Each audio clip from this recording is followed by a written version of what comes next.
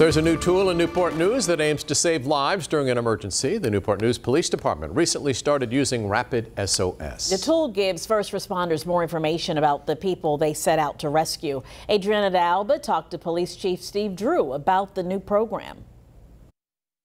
It's part of a solution to a very common issue. Police and first responders getting to an emergency with little information about the person who needs care. When you talk about issues with autism, depression, individuals that may have health issues or mental issues, I can look back over my career and think of calls that I went on that I thought it was one thing, and when I got there it was something totally different.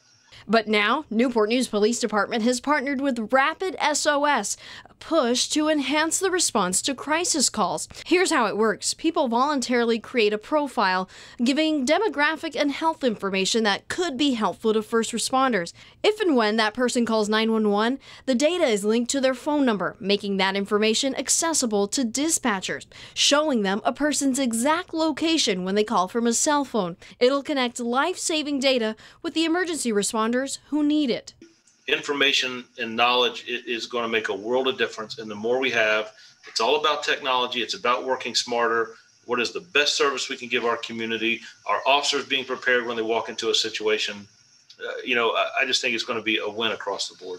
Hoping to improve care for people during critical emergencies. In Newport News, Adriana D'Alba, 13 News Now. And if you live in Newport News and want to sign up, you can register for this service. Just go to our website's homepage, 13newsnow.com. We have all the information there for you. The service is free, and your information will stay confidential.